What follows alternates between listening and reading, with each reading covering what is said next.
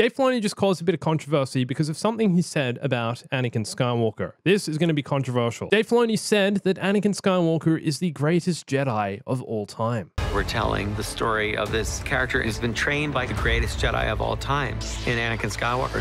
First of all, Dave, are you forgetting Anakin did not even achieve the rank of Master? In fact, he was denied. What? Second of all, he was defeated multiple times. Count Dooku defeated him, and then Obi-Wan Kenobi defeated him brutally, savagely, and left him to burn on the side of a lava river. Are you saying in this moment right here, Anakin lying on the side of this river, burning, screaming, clearly turned to the dark side, that he is the greatest Jedi ever? I understand where you're coming from, Dave, but I think you really missed the mark on this one. What do you think?